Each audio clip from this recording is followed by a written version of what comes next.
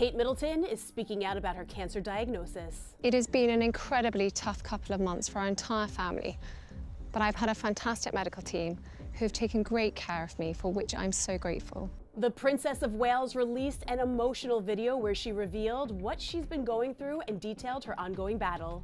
In January, I underwent major abdominal surgery in London, and at the time, it was thought that my condition was non-cancerous.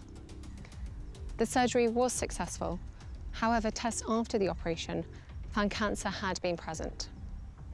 My medical team therefore advised that I should undergo a course of preventative chemotherapy, and I'm now in the early stages of that treatment.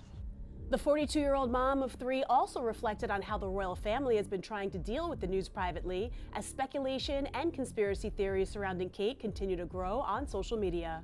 This, of course, came as a huge shock, and William and I have been doing everything we can to process and manage this privately for the sake of our young family.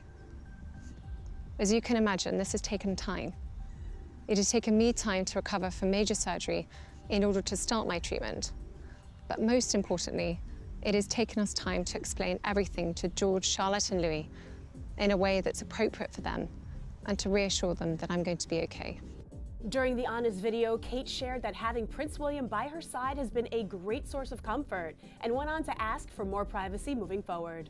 We hope that you'll understand that as a family, we now need some time, space and privacy while I complete my treatment. The princess concluded her message by thanking the public for their support and said she's focusing on making a full recovery, and we wish her the best.